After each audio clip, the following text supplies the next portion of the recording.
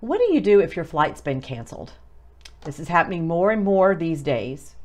First of all, you can always call me and I can do all of this work for you. If you booked through an online travel agency like Expedia or Orbitz, unfortunately, the airline cannot help you. You have to call them. But if you want to do all the work yourself, and this is before you leave, you can try to do it online. If you want to cancel and get a refund and you need to call the airline directly, here's the good tip. If you cannot get through to the domestic 800 number, then call the number that's international. Oftentimes you will not have to hold as long. Hopefully nobody has to deal with this and all of these cancellations are going to be fixed and resolved very quickly.